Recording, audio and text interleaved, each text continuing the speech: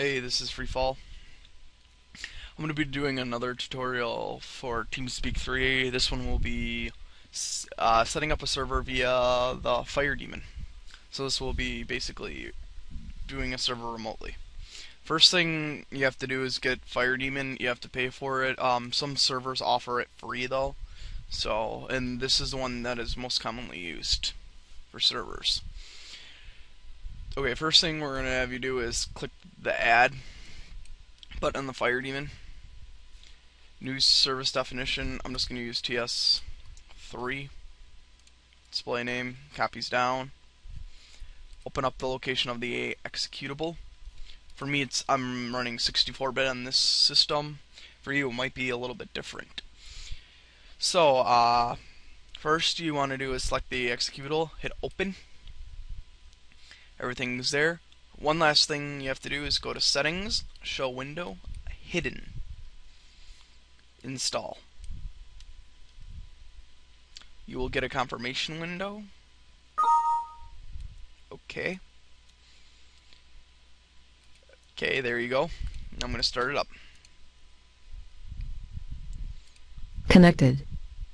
As you can see, I'm currently running beta 25. Now, let's talk about updating with Fire-Daemon.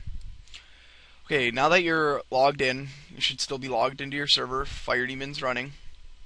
First thing you want to do is look, see there's an update. Hey look, there's one. Ooh, fix several vulnerabilities.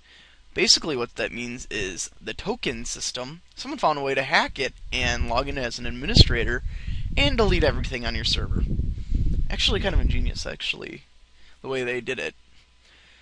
This is a critical server update. Update immediately. Actually, you don't technically have to update. All you have to do, if you don't want to update, is go under guest, filter, type in token, use token, and remove that permission.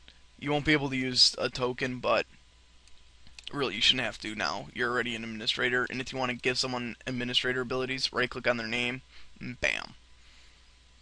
It's really not that difficult now. They've done a good job updating it. Okay, now, but if you want to update, first thing you do is obviously go to the downloads up here, click it, and you know how to download it. Then I would upload it to the root folder right above where the Teamspeak is installed.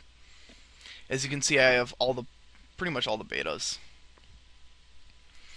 recent ones here. Then what I'm gonna have you guys do is just stop the server. Hit the little stop installed Fire-Daemon service. Now stop. There is a delay, so I'll be kicked. I won't be able to switch channels though, so that's an indicator that the server's been shut down. Eventually I'll get a little disconnect. So then now that you have the server shut down and stopped, all you simply have to do is right click, extract here. Yes to all. Connection lost. And now all you have to do is start the service. Connected. There will be a bigger delay. Connection lost. Give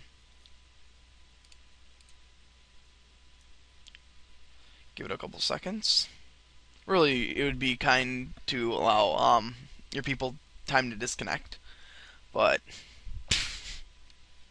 seeing as this isn't really legit server. Connected. See, that sometimes happens. User in your channel timed out. Oh, you timed out, and then right click, change name, and just delete the one. There you go. So that's basically how you update. No, there's going to be a delay.